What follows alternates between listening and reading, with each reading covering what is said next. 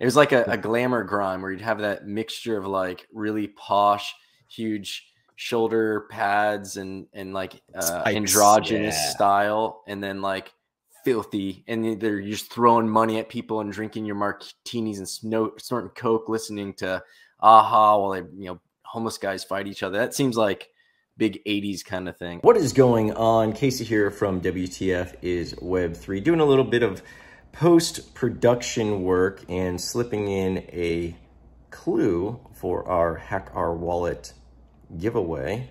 But just wanted to give you guys some notes that I made on what we discussed. Now, in this episode, we start off with John and I trying to do a one-on-one, just he and I jib-jabbing, chewing the fat, talking stuff. But Tai Lopez just insists to barge in. You'll see. He just wants to be involved with the interview, but he doesn't want to get on camera. But some of the stuff we discuss, I mean, this is all like well within the same wheelhouse. This is almost the same subject the entire time. 80s homeless fight clubs, Tai Lopez, NFT utilities, nose blindness, mint sizes and failed mints and the aftermath of failed mints, and floor prices. So as you can see, it's basically all the same subject. I mean, it's so closely related. I mean, the segues you can imagine are almost unnecessary, just right into the next thing. But yeah, that clue for the seed phrase for clue number 9, seed phrase number 9, is in today's episode somewhere. I'm about to just go drop it in somewhere randomly where I could find a break in the conversation. So if you're looking for that clue, it's going to be in there. If you're not familiar, we've got a MetaMask that's got some NFTs in it. We're dropping seed phrase hints on different social media platforms so you can hack our wallet, get those NFTs. I explain it more later on in the episode when I do that drop. But yeah, follow us everywhere, subscribe everywhere, have those alerts on, join the Discord. There's going to be links in the show notes. And good luck, get those NFTs. We've got more games like this coming, so definitely stay tuned, get involved, and join that Discord, because you could be a part of this stuff. And Discord is like where our favorite children are. So if you want to be one of our favorites, maybe a little bit more than just subscribing and following us on social media is necessary. Okay. All right, let's roll that possibly copywritten intro, but don't tell Oscar Isaac.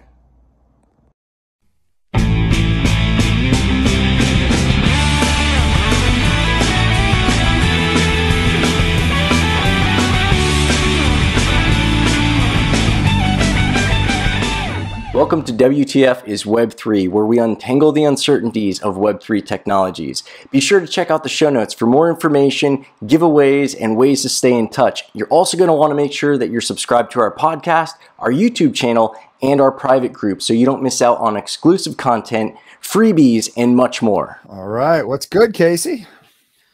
Not much, man. Well, a little bit of everything all at once. It's been a little bit of crazy. Everything. All of the time. All of the time. Yeah, Bo Burnham. Shout out to Bo Burnham. Wonder if Bo Burnham's going to do an NFT. I always wonder, like, who is beyond an NFT? Who is like, no, I'm not going to do it. Like Grant Cardone.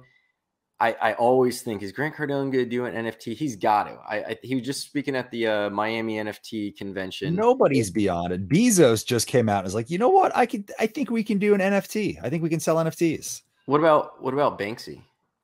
Think Banksy would do one, or is that there's the not Banksy. Have you seen those? Yes, I have. Yeah, they're definitely not Banksies. Definitely not, but maybe they are. That would be a very Banksy thing to do. I don't know. I was tempted to jump into that, to YOLO into that thing, but didn't. Didn't go anywhere. I think it's still just sort of stagnant. It may have actually been down a little bit here in the last couple of weeks.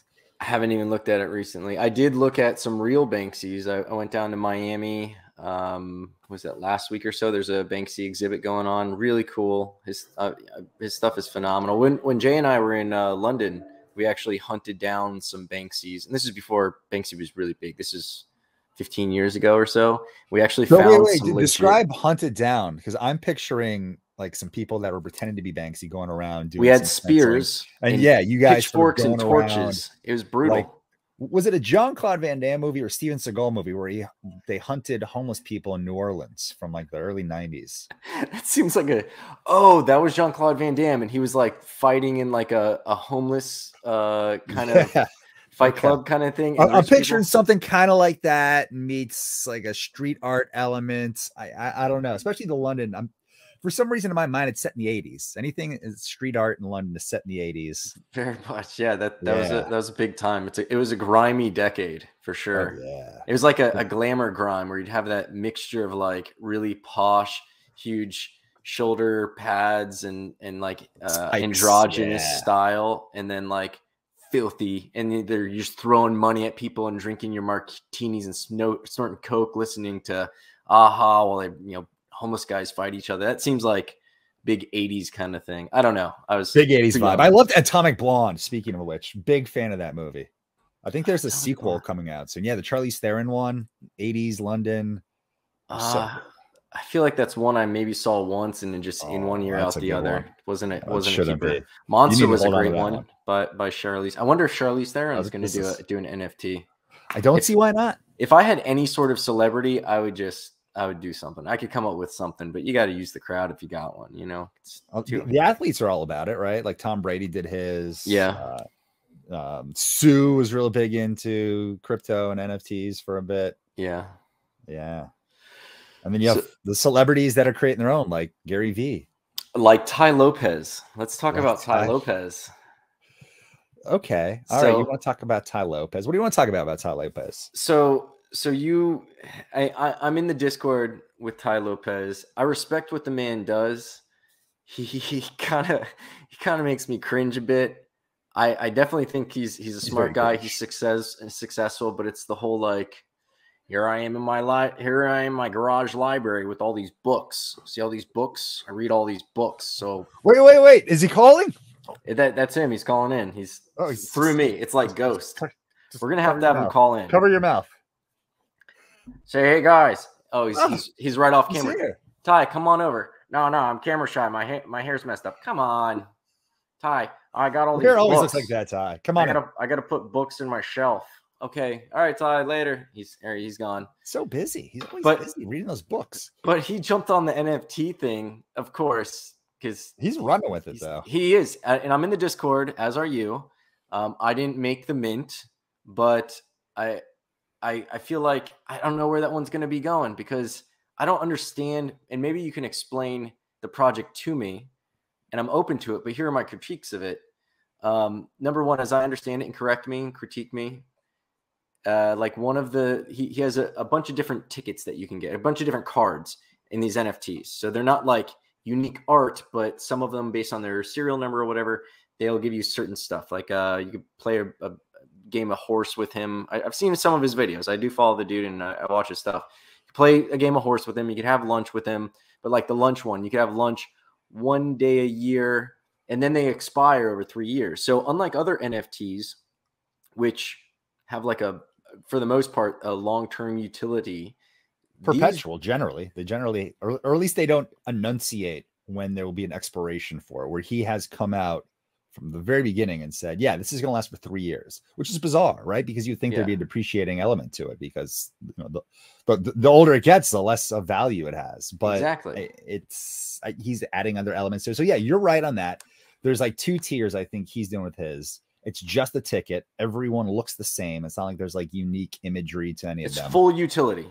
It's just utility. It's a utility play, but also an appreciation because he's trying to, and the scarcity element, right? Because there is only so many of it. So it's not full utility. It is a scarcity play a bit, just like cryptocurrency is in general. But the value or the floor of any NFT project, right? Like a lot of times if you get that floor one, whatever the most common one is, you're still just playing whatever the scarcity is for the overall project.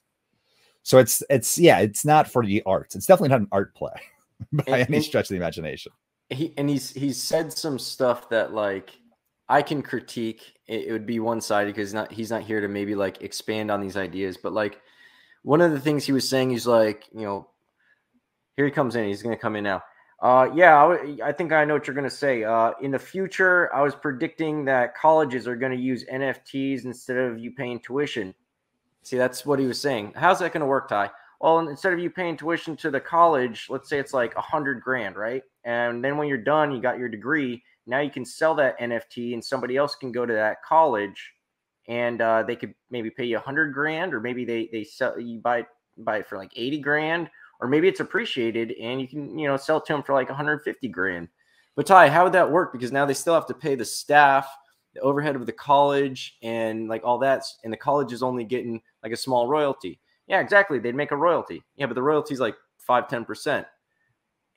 Oh, I think my shelf just fell over. I gotta go. No, see, I don't know. Yeah, I know, and he has said that with those NFTs that he's launched, the OG NFT, that also will have some sort of pass into this future university that he's gonna, that he's gonna purchase a university. But that's different because that's recorded. Like if I write no. I'm talking about a real legitimate university. So he has his courses, which are the direct usage, like that's the original utility for it. But he has said that they're going to have either, I don't know the specifics, if it's you're gonna have like the first dibs to it, or it's gonna convert to it, you'll get an airdrop for it. But he is going to do that. Not in the future, this will happen. He's now put his foot down and said, no, I'm going to be the one that does this. And I'm going to either start a university or purchase a university or like partner in with the university and create this group of people that already own this NFT. And you guys can onboard and be a part of this first iteration of this experiment. I don't know how he's playing that out.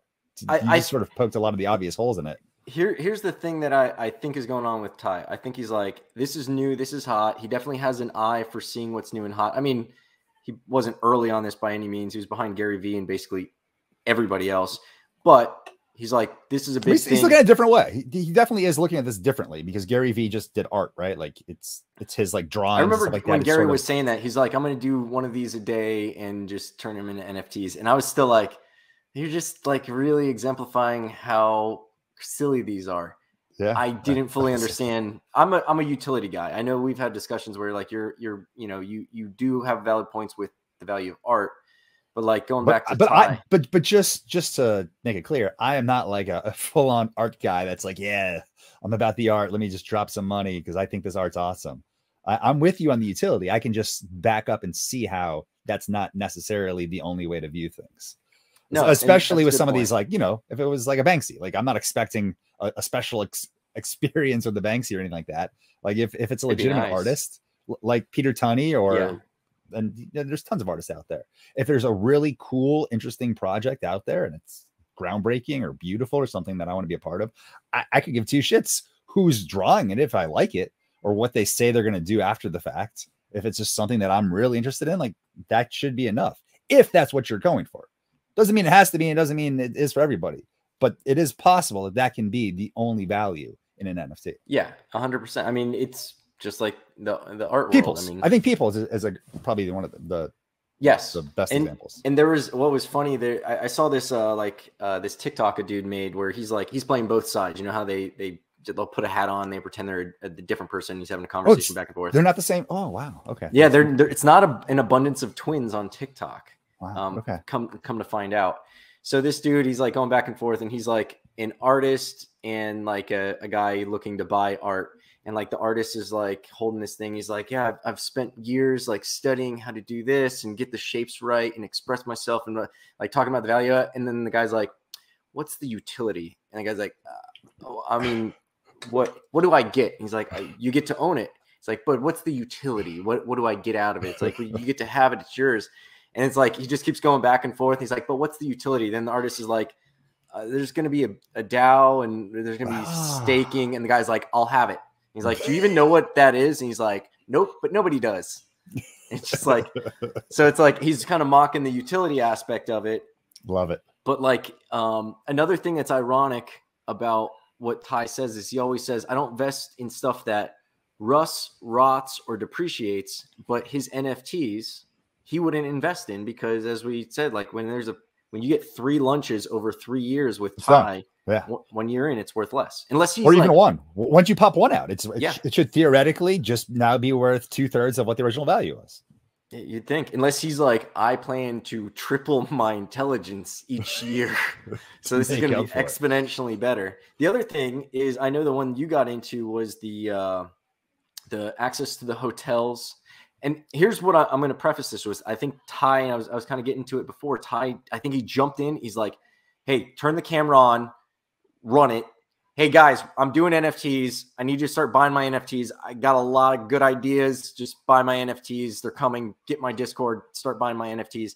And they're like, what his crew's like, what are the NFTs going to do? And he's like, I don't know. We'll figure it out. I got some books in the garage. I'll go read them next to my Lambo, and I'll figure it out. Tai Lopez is so good. Call him over. I want to hear him and you. He hates when I do this. Say, Tai, I already heard. I'm listening from the hall. I'm sorry, man. You know I hate it when you do my voice. I don't sound like that. I know, but I do it for John. If anything, it's it's a compliment. You know, I know who you are. You don't know who I am. Oh, of course I know who you are, Casey. I'm in your house. You know, you're hanging out in my house. Yeah, you're right. So, I was just going to ask him about the whole restaurant thing. He took off. Yeah, no, yeah. What's the restaurant and hotel thing? Tell me about that. Because here's another example where I think he's like, I'm going to do this, and then they're like, all right, cool. And he's like, yeah. I'm not going to be able to float this. So he has like these different tiers, right? He had like this gold tier and the silver tier. The gold tier was these more like one-off experiences. So the things you're talking about, like courtside, hanging out with Tai Lopez at some basketball games, going to a 3-star Michelin restaurant with Tai Lopez. Oh no, there's one where you get to play horse with him. I saw him say it in the video. Horse with Tai Lopez. Well, okay, I'm not doing. You didn't get that one, obviously. And is there one that like has it's like the God mode one where you get everything? There actually was, and he gave it away. So you got every single one that was available, and that one was just given away. That was like one of the valuable that one is. That was one of the perks to like try to get people to mint. Because then one randomly was going to get airdropped. This one that got the God mode, that got everything. Okay. Okay. So, he didn't just give it away. Because I see in his Discord, he's always like, all right, best comment on my Instagram gets $150. Best, like keep up the conversation. I'll pick a random person in Discord. Which is a good strategy. And, let's chat about that. He's once smart, we man. Up with this. Let's just chat about like community strategies and project strategies. Yeah. But, So he's good at engaging people, right? Like he's a marketer. And they're good ideas. It's just, I think he runs with them before he figures out like, wait, it's not going to be sustainable. Like the one we keep trying to get around to, the hotel and restaurant one. So that one. So there's the different tiers. Is the gold one, which is what you were saying, those sort of like one-off experiences. Then there's this like silver tier.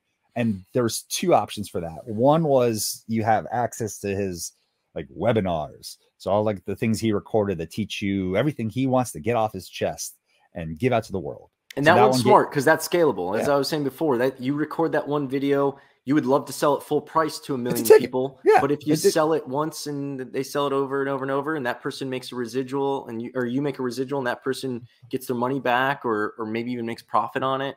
That's cool. That's a subscription. That makes sense. That's a cool usage, and you'll probably see a lot of people that are going to be switching over. A lot of businesses that are going to be creating that sort of model. An NFT will serve as the ticket to their brain dump. You know where I got the idea? It was from all my books. I was thinking, I got all these books I already read. Like a library card.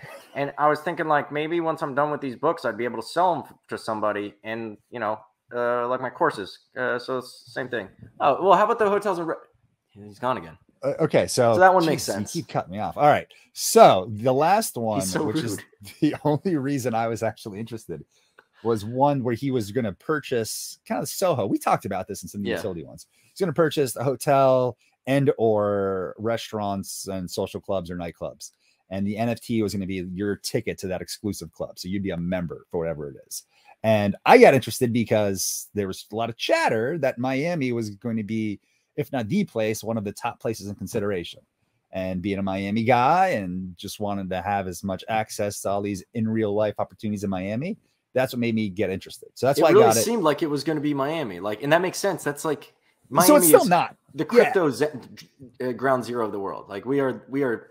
I don't care what Silicon Valley or anybody else says. Miami's where it's at. Art and crypto. That's what we got. Yeah, definitely. I think Cuban Miami is the capital of that. It's not a 1-for-1 replica of Silicon Valley. It's the Web3 hub. Yeah, and it would make sense, right? But he's not like a big Miami guy. I guess he lives in Miami or has a place in there. But he's also like kind of jumping around all these other places. He's always on his farm. Oh, he's on the farm. It's in Virginia near Charlottesville. Actually, yeah. Is there a ticket to visit that? There was. Actually. Yeah, you get to sit on my lap while I drive a tractor. All right, Ty, we gotta. You want to do an interview? You want to get on camera? No, man, no. Okay, John was talking. All right, sorry, John. So he announced that the one restaurant's going to be in Copenhagen, which is kind of shitty. Just everyone. That's a hot spot for vacationers, all the Copenhagians. Yeah, and the hotel. They make the chewing tobacco, right? That's it. The dip. Okay. And the hotel is apparently going to be a London hotel, which is cool. Like I lived in London. It'll be cool to have a hotel there to have access to and everything, because it is an expensive place to get some accommodations. And it's a very nice hotel. But it looks like Miami may be SOL here. So maybe there'll be a nightclub or an exclusive club, a beach club, like a Soho House type thing in Miami. It's still not off the table.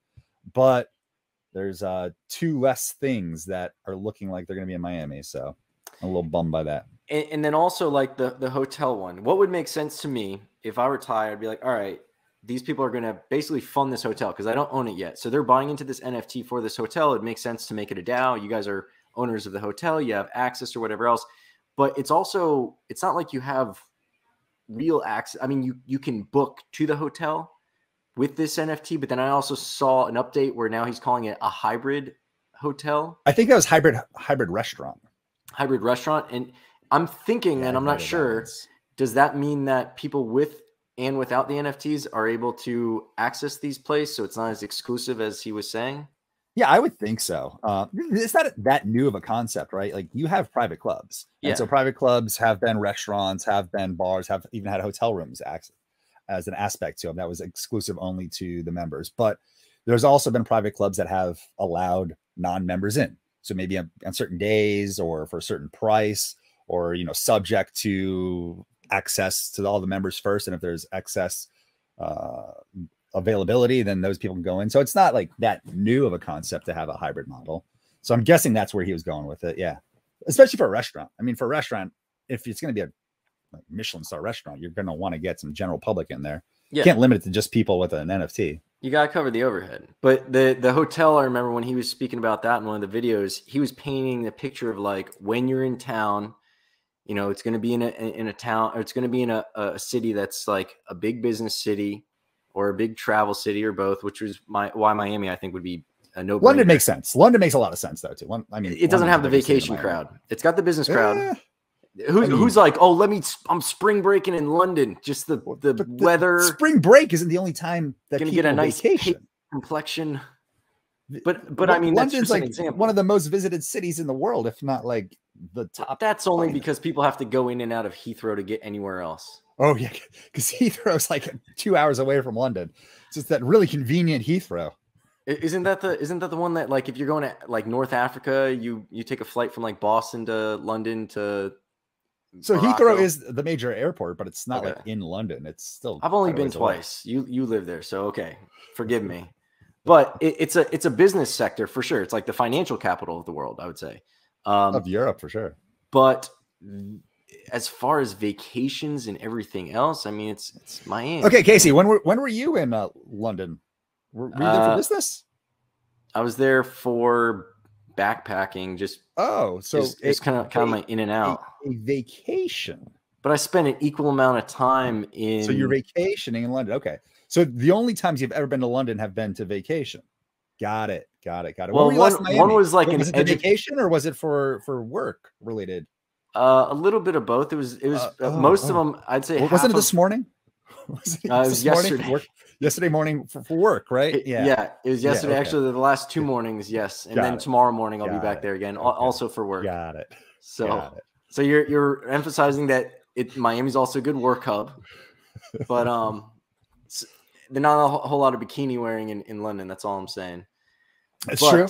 That's true, except for like the 2 days a week in the middle of July when there's some sunshine and people just lay in the middle of medians just in their bathing suits. It's so bizarre. They don't know what to do with it. They're like, they don't know. There's no place to go. They just take off their clothes and just lay. I know there's grass. Like, oh, this is a park. This kind of is a park. Let's do this. How do we get to the roof? The roof. But as I was saying, he was kind of pitching it in the video as like, when you go to this hotel, you'll know that everybody else there is a holder of this NFT. You guys are going to be part of this tribe. You know that they're entrepreneurs, they're self-starters, they're you know, take no prisoners, no bullshit kind of guys, just like guys and gals, just like you, who would be great to network with. But now if it's like a semi-exclusive or hybrid thing, I might be bumping into a guy who's just like an accountant. You know, no offense to accountants. Yeah, accountants are awesome. No, but I know what you mean. You're no longer in that exclusive community. I'm going to go up like talking about like my library garage, and they're going to be like, why would you keep books in a garage? There's exhaust. Who are you? We're all library garage people. And they're like, well, it weathers the papers really fast. And that's the name of the project, right? OG, original garage. Yeah. He's just like, wait, what are they? What's the vernacular? Maybe I can use something. They're like, they call them whitelist. Sometimes they call them OGs. I'm going with it. Oh yeah, that's it. Original garage. But that is where like the story behind that is, if you don't know who Tai Lopez is, he's the dude who's got the video that went super viral, and he started doing those YouTube ads. He would just pop ads like crazy and everything, where it'd be him with his Lambo in his garage, and he had a bookshelf in there. Shelves, because he's got so many books. He's got nowhere else to put them. And he turned like, oh yes, you need all these books. This is how you get successful. I read 5 books a day, and I keep them in my garage. I just had him install this bookshelf. Is Tai over at your place too? How'd he get over there? Well, we're right next to each other. Oh, okay. Yeah. Why don't you come into this room? It's weird that we're filming in different rooms. Yeah, you fart. Oh yeah, I do. You know, I still don't have all my smell back from COVID, but the stuff I can't smell is all bad stuff. So I can't smell farts. I can't smell. This is so fucking weird. And trash. Like my fiance will walk into the apartment and she'll be like, what the hell? I'm like, ooh, I'm in trouble. What'd I do? She's like, it reeks like death in here. And I'm just like, I am nose blind. I can smell ice cream. I can smell mint. I can smell roses. I can smell my cologne, which is something I couldn't smell. Like cologne in my nose during COVID, I couldn't smell anything. And now I just can't smell the bad stuff, which is great. But you also don't know how bad your farts are. So like if you're in an elevator by yourself and you think you're squeaking one out, and you're just like, you get nervous when someone else gets in the elevator on like the 3rd floor. Oh, man. There's some really good pranks to pull on you too. Just like, oh my God, Casey, that's terrible. And if I get into hazmat stuff, like you won't be able to smell like, someone will be like, it smells like almonds. No, I don't smell anything. It's good. It's like, is it leaking gas? No, I don't smell anything. I think we're good. I think we're all set here. But yeah, so that's that one. And yeah, you're right. There's tons of changes going on. Like this is one of the issues. Stop picking on Tai. He's going to execute. He's going to figure something out. Just because he doesn't have it now doesn't mean he can't go like tomorrow and be like, everyone who's got one, I'm also adding this. And like I said, and another thing he's looking to add is the access to his university thing. And so he is somebody that does do a really good job of executing. He bought Pier 1. He bought Radio Shack. Like, yeah, he turned Radio Shack into a crypto coin swap. I saw that. I was in that Discord for a while, but I can't stick with the notifications. And he's like staking. Like the staking APY is ridiculous. Like, is it like 200 and something? I don't think it's that high, but it is some incredibly ridiculous high. Amount. Yeah, but shout out. He's doing a good job of just pivoting what he was doing into this new world, and he did it fast, and he's executing at a really high level. And so, like, you got to give him credit for that because he's a guy that will execute. No, I 100%. I would not bet against the guy. It's just like I can see he's just like, and he's gonna follow through with it. That's probably the most frustrating thing. Is I'm like, man, I hold back. I make sure I know what I'm talking about, and I can get all my ducks in a row. He's a guy like, nah, let's look for the first duck, and then I'll just like turn so the other duck's right behind him. Like that's the key. That's how you get ducks in a row. You don't put them in a row. It's all about your perspective. You got to be an active duck, and the other ducks will follow the active duck. Just run into it.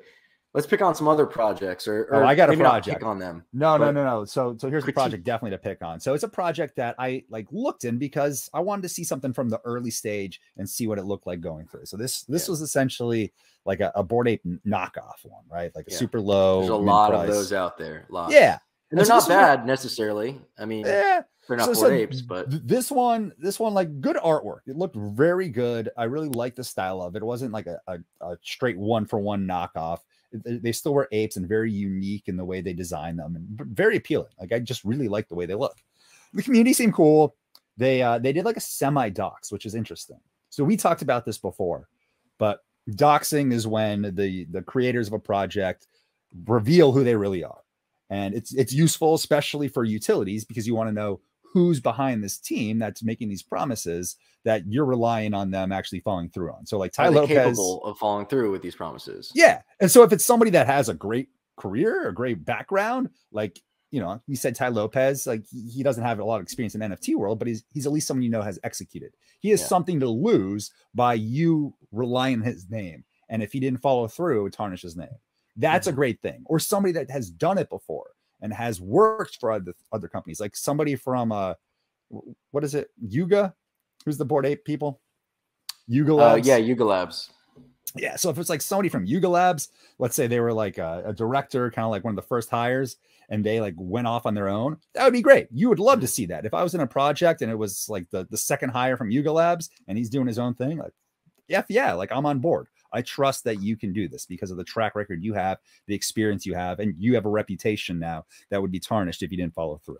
So doxing is something that a lot of these projects will do so that you can get trust behind them. Because up to that point, you only saw their little username and their nom de plume on who they wanted to be called. Yeah, their handle. And so their handle and their little a lot of time their NFT PFP. Yeah. And so this team did like a kind of a dox.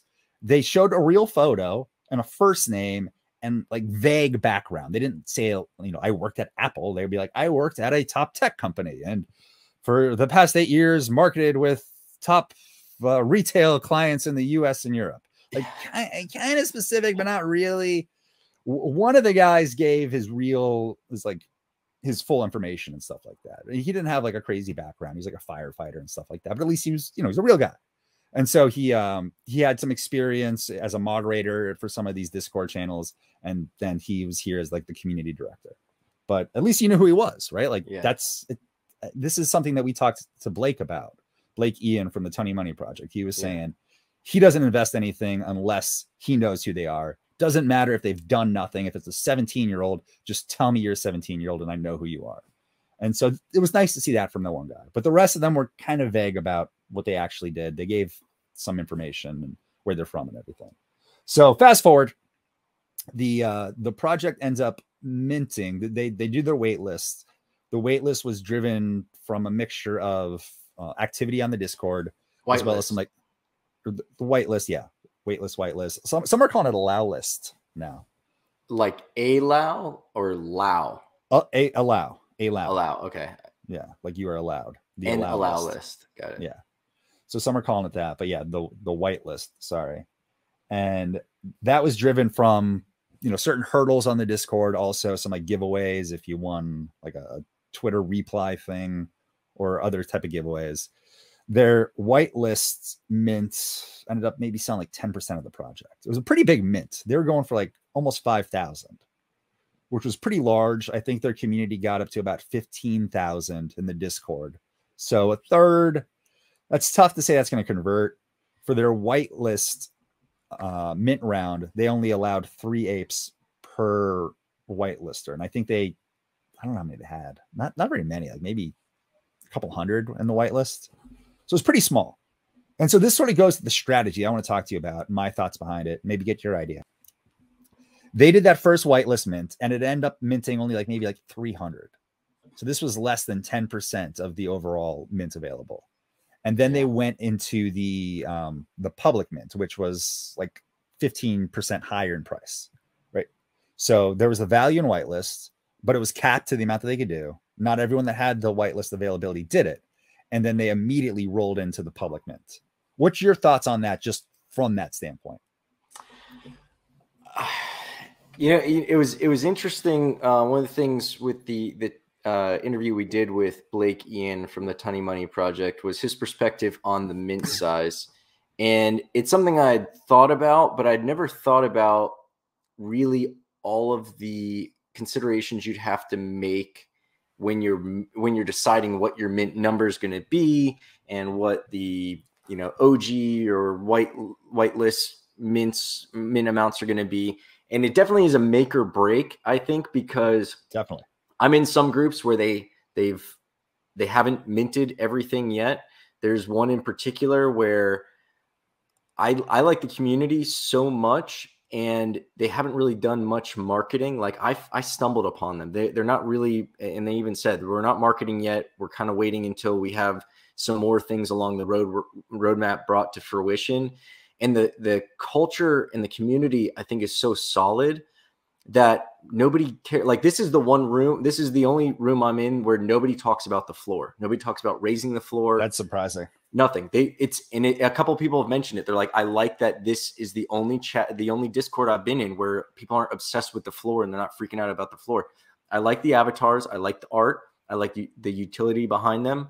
But going back to mint size, I see a lot of projects where if you don't cover that mint, people just start bailing because NFTs are like, it's a big hype game right now, especially when a lot of these things, no matter how impressive the roadmap and the team are, we still don't know how far we are from bringing those things to fruition. So unless they're doing something today, like there's some that are, you could do staking right now. Those normally are all sold out. If there's an innate value. Yeah. But yeah, it's a tricky thing. I wonder, I've always thought like it'd be cool to join, I don't know, 100 Discords or whatever and get an idea of, okay, Discord size is X, the mint size is Y, the price is Z, and try to figure out where that sweet spot is where it's like, okay, if this is your mint price and this is your Discord audience, this is really a good number that you should be able to fulfill. Because you're thinking like, okay, I got 15,000 people in this Discord. They're here to buy this NFT. I think I should be able to sell 1/3 of them one. And no, it's like 1% sometimes. But it also comes down to the culture. Oh, hey, I didn't see you there. I bet you're wondering why this is randomly spliced into the middle of this episode. Well, I'm going to tell you. This is actually the clue of the day, clue number 9 for our seed phrase hack our wallet giveaway, whatever we're calling it. Basically, we put a bunch of NFTs in a MetaMask wallet. Each day, we've been dropping clues on different social media platforms as to what those seed phrases are. In that order, they will unlock the MetaMask and you will get all of the NFTs in there. Now, there's more information on this on our TikTok and YouTube and some of the other assets. But what's most important is if you want to be timely, because you are competing against other people, when someone cleans out the wallet, it's all tears for whoever's second place, right? You want to make sure that you're following us on all of our social media accounts. But if you ever have an issue finding one of the clues, you can always find it on our Discord. At the end of the day, all the clues end up on our Discord. Now, there's probably going to be links to all that stuff below. Discord is obviously a safe place to find all of the clues, but you kind of trade, if you're waiting in the Discord, you trade off the advantage of getting that clue when it's posted on social media. And again, it's going to be sprinkled around all of our different social media accounts. We've got a TikTok, we've got a YouTube, we've got Instagram, we've got Twitter, obviously the podcast.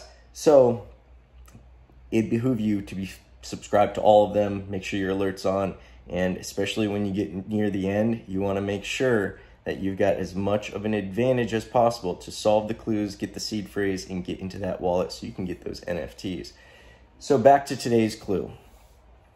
Today's clue, it's one word, as seed phrases are, and it is a homophone for the word that would describe how heavy or how light something is.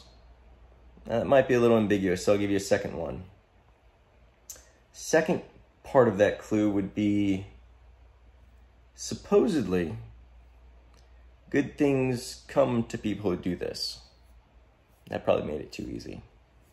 Subscribe, follow, like, share, love, join, do all that fun stuff. Comment, make sure you join that Discord.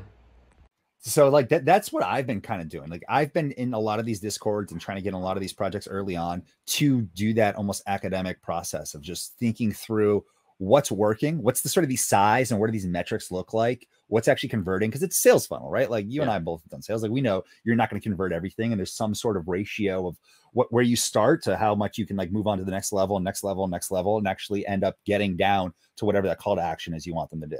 And in this case, the call to action is the mint.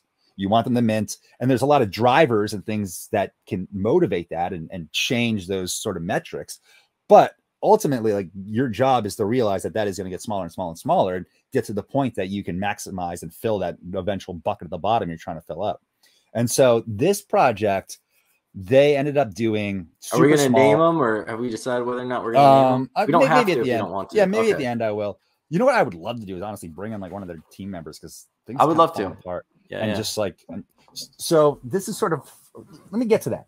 So they ended up doing only a mint of about a couple hundred.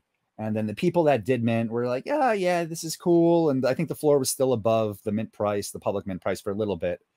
And no one then minted on the public mint. They maybe got another 100, and it just went to crap. The community revolted, and it's super critical. And what made it even worse is the team just went dark.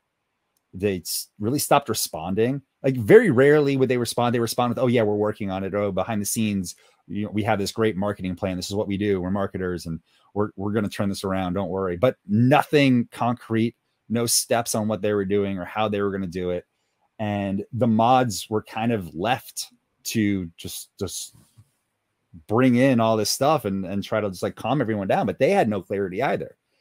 So right now, where this is at, they're almost about 500 minted, which to me is fine. Like, as a size, that is a fine size. But again, like I said, their overall mint size they were trying to focus on was almost 5,000. And they were making clear their number one priority was to fill that mint. So, I'm not really invested in it. Like, I don't really care about the project or anything like that, but just really curious about how it works. And so talking to some of the people in the Discord and trying to get the attention of some of the team, I've just given them some advice, or at least to think through some stuff that maybe they hadn't. So my suggestion for them at that stage was to essentially isolate what they can focus on, what they have control over, right? So they have control over the marketing aspect.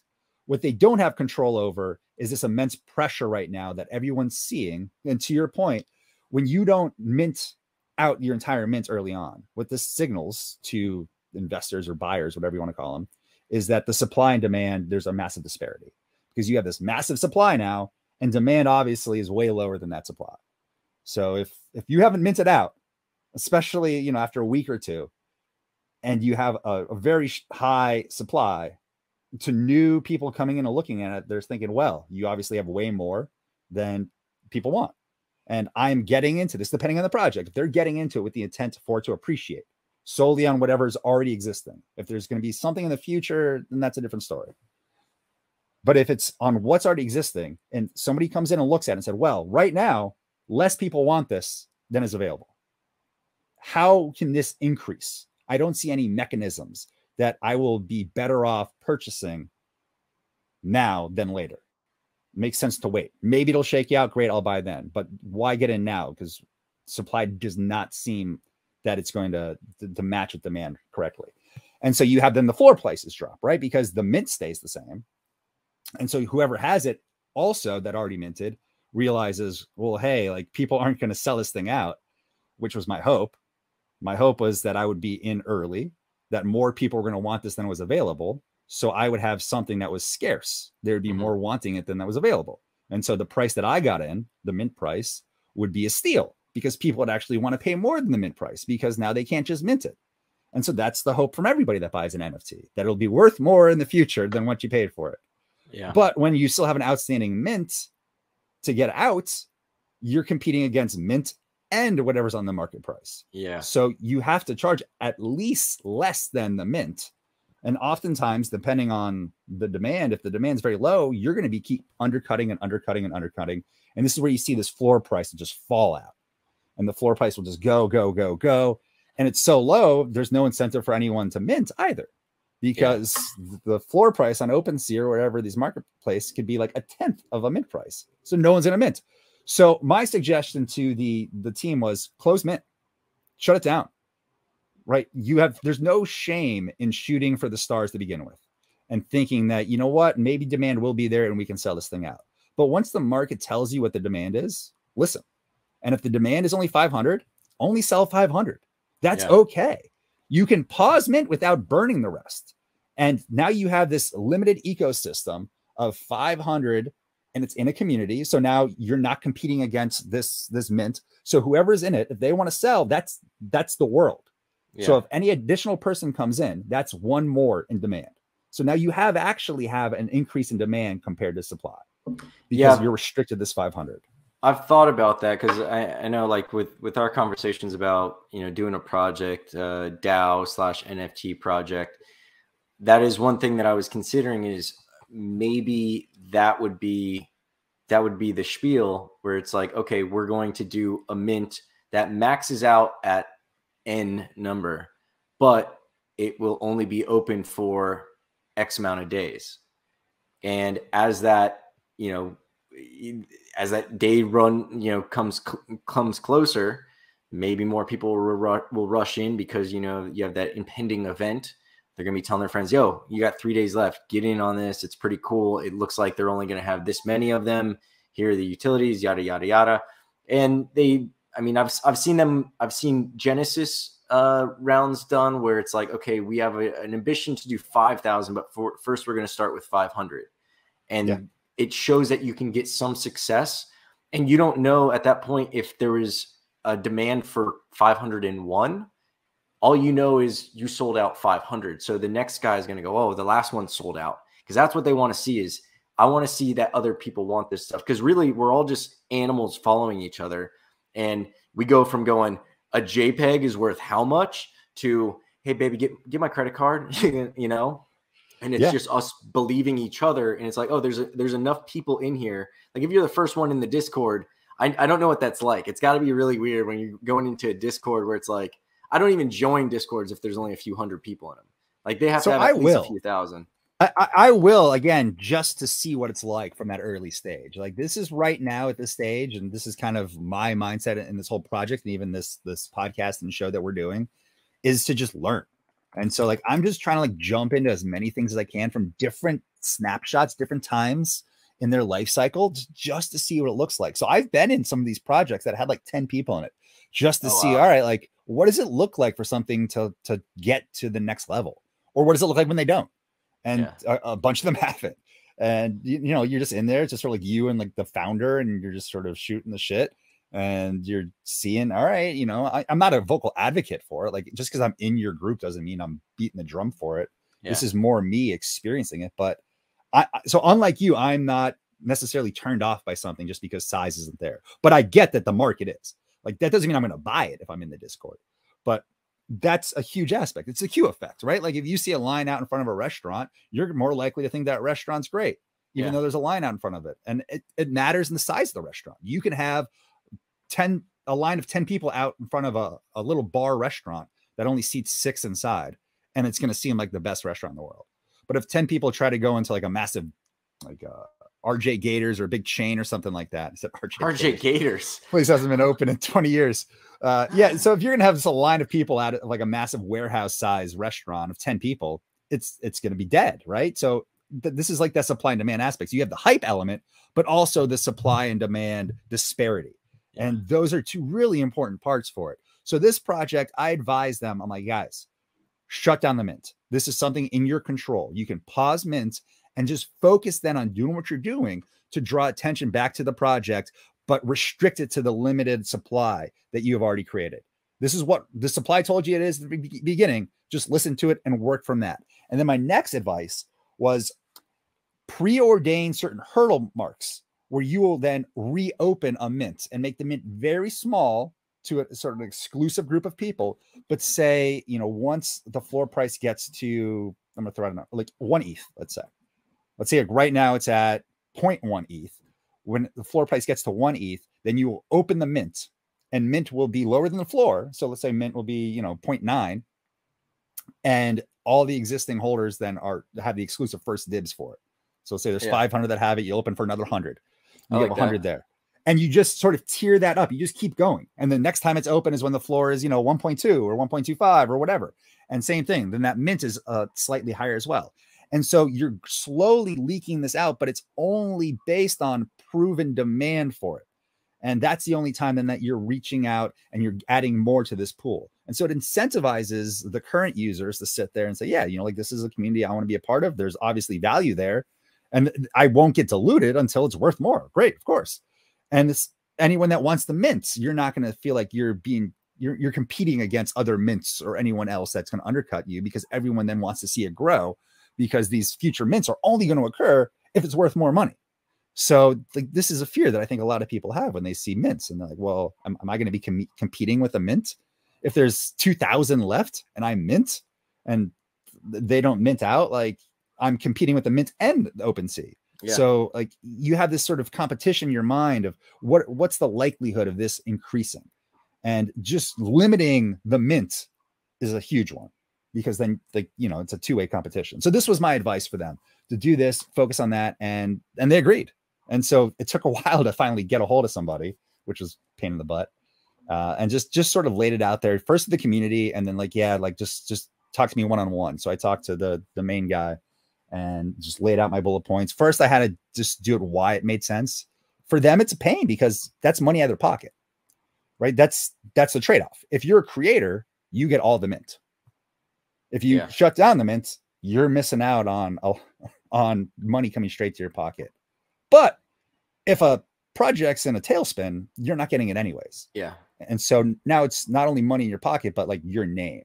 And it might also bitter the pot faster. Like you'll have a bunch of people who are pissed off in the group looking to abandon before it goes down. They start selling their stuff more than they might have. And I've seen it. That one that we may or may not name, I think, what'd you mint at? Like 0.04, and it's at like 0.02 now, ETH. Yeah. I saw today. Yeah, I mean, I got them on my watch list.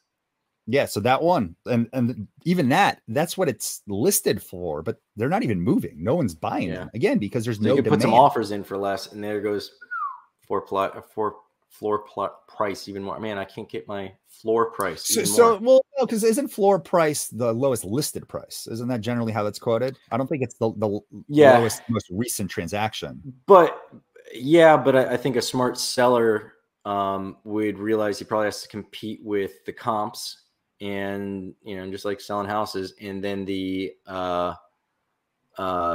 buyers. I mean, I know when I'm a buyer, before I bid on anything, I start looking at, okay, what's sold within the last week. All right, relative to that, I feel good about getting this, or no, you know what, sold for half this. That could be a really good tool we could build too, because I know we were talking to Blake about this, how the floor price alone is a really poor metric for you to gauge the current value and success certainly, but also value, because to Blake's point, most of these projects have different tiers built in. Yeah. Right. So you'll have like the really scarce tier, then you'll have like a more common tier, and then like the common tier. So like the one that we're talking about right now, they have 3 tiers. They have a scarce one, a middle one, and a lower one. And the same thing, like the value, it would make sense that the lowest tier would sell for the lowest amount, right? Yeah. Because it's the most common. But that sets the floor for the whole project. Yeah. And so it's kind of a poor tool to gauge what the value of any individual one in there is. Yeah. And so the very easy tools. There has to be tools already for this. That'll be interesting. We should talk about that. If there's not, let's just make one. But a tool that just sort of takes into account, I know there's like Rarity Sniper and a lot of different rarity things, but they don't do a good job of telling you like what the expected value should be for them, which is super easy. And but then also taking in like you were saying, actual offers, because offers are more important than what people are listing. Like that's what someone wants to buy it for. That's what I'm more concerned about. What's someone going to pay me for something, not what are people willing to sell it for. So there's a bid-ask spread there, and I think you should be more concerned about the bid than the ask. Yeah, and another thing, I was playing around with a spreadsheet to come up with a calculator, and it's one of those things where there's always going to be subjectivity and a lot of variables, like, are these one of ones, are they all identical? But what I was trying to do was I was trying to come up with a calculator that would consider the rarity score from a third party, the recent prices, and really, if you wanted to be super accurate, you'd probably do, I don't know, maybe like you could play around with the last 7 days, last 30 days, or something like that, but get something that comes up with some kind of metric of, okay, this one has a rarity score of 150. It sold for X. and whatever other variables it needs to consider for the calculation. And like I said, it gets slippery slope and gets kind of hard. And at the end of the day, subjectivity is going to, be a major factor. But okay, we got the 150 rarity score that sold for this.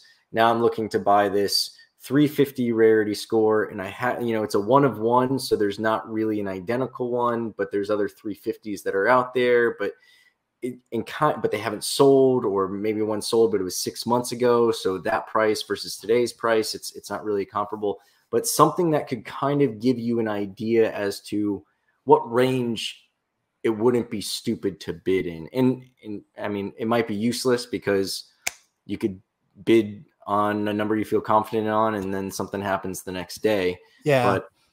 But there's so many things that people can do to manipulate the inputs for that. And you see that tons of times, right? Like floor sweeping. Floor sweeping is really common for a lot of projects. They themselves will go in and just sweep that floor. And again, to just make it appear that minimum value is and Bored Apes higher. There's nothing wrong with that. Bored Apes, they're notorious for doing that. They'll sell theirs at this, and then they buy up another one at this, and it's just cleaning up the floor and raising up the inherent value. Yeah, I mean, that's built into a lot of roadmaps too. Like you'll see, like when they get to 20%, 50%, whatever sold, they'll take whatever money they have and dedicate a certain percentage to sweep the floor to raise that floor price, because it is an important consideration, unfortunately, for a lot of these people in these groups, because it's just reducing the value. They're just buying up. It's like a share buyback is really what it is. And so they're buying up whatever people in their minds value it lower than the rest of them. Like, okay, great. We'll bring that back into our supply, and then we'll resell that at a higher price. We won't compete against you guys. And so like, that's not inherently bad, but it is something to consider, because a lot of these inputs aren't true barometers of this demand for the projects.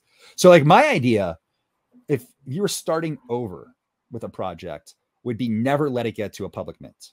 Never let it get to public mint. There's very little value in getting to public mint. Start with your whitelist. Build in an element of time there, that if they don't get in, like these people that do like whitelist for like 3 days, like it's nice, like that's great, you're giving them that, but it's too long. Do a very short period that at least it's constrained. Parkinson's law, like you will take as long or as little as time is available to you. Like you can get it done, or it'll take you the entire time. Yeah, you get if you get 5 weeks or 5 minutes, the time to complete the task will expand or contract. And so like you need a whitelist. I would then like really pause for a while and hype whatever the next price is. The next price should honestly probably be another whitelist.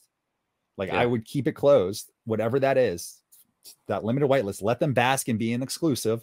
Give them that vibe that now they are in. Let them promote it for a while, even if it's like another month, ideally like a week. But let that be the exclusive holders of it, while you build up another list of whitelists that's now selling at a higher price. So the first whitelist people knew that they got in and they're at, and you're not screwing them over. So it's still transacting on whatever marketplace it is, probably at a pretty high price now, because there is some exclusivity to it.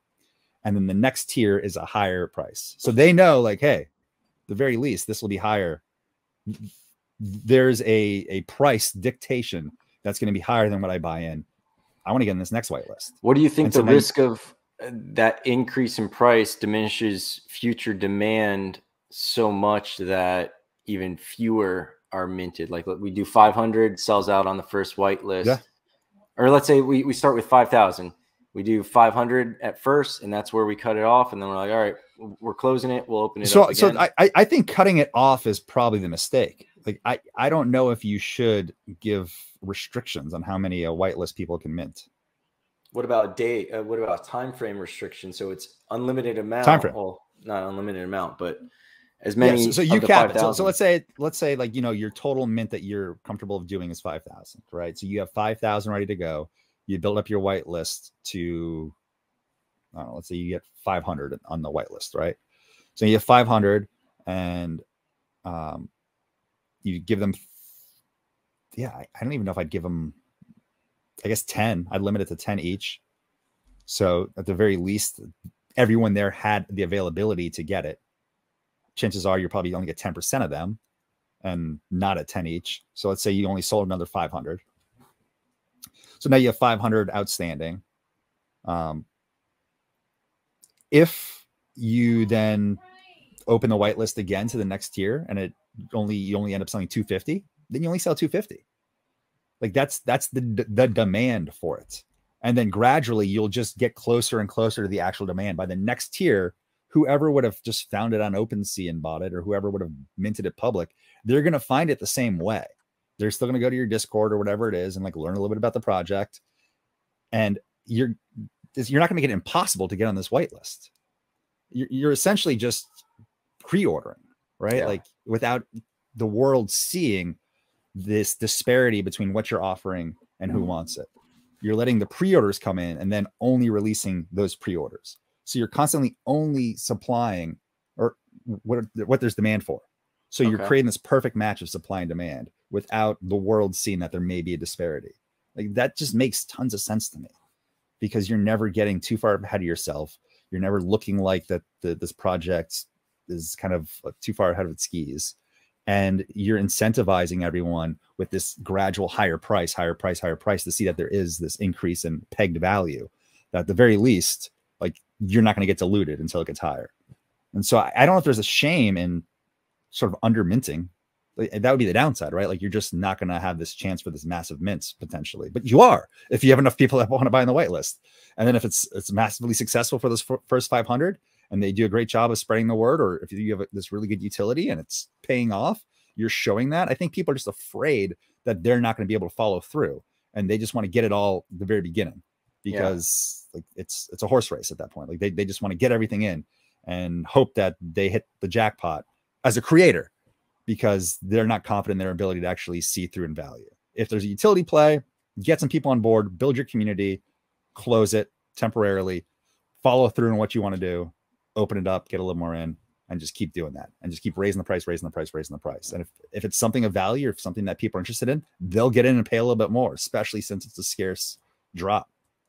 Yeah, I think I'm actually going to take some of these ideas. I had an idea that was kind of related to this for a DAO proposal for that one group I mentioned, that they don't care about the fact that they haven't minted. Like one person, when we had a live chat or whatever, voice chat the other day, one person was like, what do you guys think of lowering the mint price? And everybody immediately was like, no boy, no, we're not doing that. Lowering the mint price, I think, is a terrible idea. And the proposal was like, we could lower the mint price and then incentivize, and I guess some projects have done this, and then you incentivize everybody who paid the previous mint price. I don't know if it'd be a refund, or I don't know what it would be, but I like the idea better, saying like, okay, raise it. You know, we've decided we're going to shut it down in 3 days, in 5 days, or whatever else. So get while the getting's good. If not, we're going to consider opening it up at some point once we've reached some of the goals. But right now we've got enough money. And like you said before, we're going to wait for the floor to get, and I don't even see a problem with that being a public thing you say, but like, we're going to wait for certain things. I think it's better. I think you need to set that public, you know, like just put that out there. Like, this is what our requirements are. This is the roadmap. We were waiting on this. As long as you put it out there and you stick with it, people love that. They want to know what's going on and what the future of it is, and have it ahead of time. So I think you need to make that public. And if I were to say, when we do open it back up, it's going to be more expensive.